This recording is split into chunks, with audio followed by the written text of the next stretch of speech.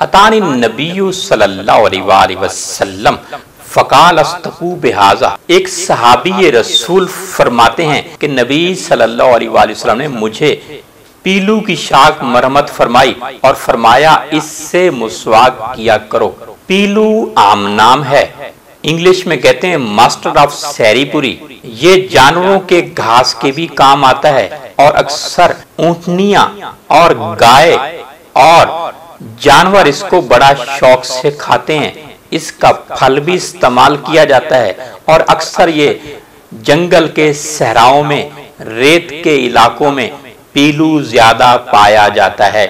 इसका मुस्वाक जो है बहुत ही उम्दा होता है और बहुत सारे अमराज के लिए भी शिफा है। पीलू की लकड़ी भी इस्तेमाल की जाती है।